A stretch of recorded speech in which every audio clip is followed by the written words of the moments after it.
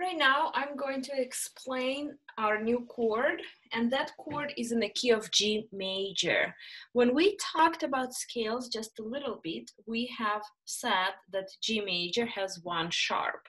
So here I'm going to play it for you very quickly. F sharp. Therefore, in the chord, in the new chord that I will be explaining, if there is an F, it instead will be an F sharp. So here's my G chord, just a G triad.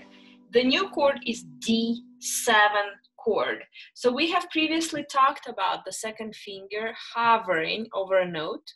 So that will be my next note. The thumb will stay in the same place, and the fifth finger will go down to the neighbor to the left. But instead of F, it will be F sharp, because we have an F sharp in the key of G major. So here we go. This is G. This is D7. Back to G. Please open your book on page 58, and I'm going to play the third line where it says G, D7, G, D7. So it is this line right here. Right here. In a count of 4. 1, 2, 3, 4.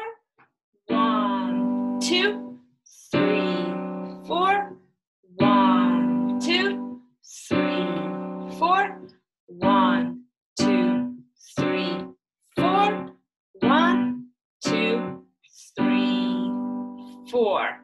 The same you can do, of course, with your right hand, and that will be on page 60. So let's go now to page 60. The same applies. I'm going to go to G major triad first. Yeah. So the thumb here is going to go to the F sharp. Notice how the whole hand is going to go up like that. And going back. Going in, C sharp, C, D. Back to G. Back to F sharp, C, D. Back to G. Okay, that is the explanation of a new chord, G major triad going to D7.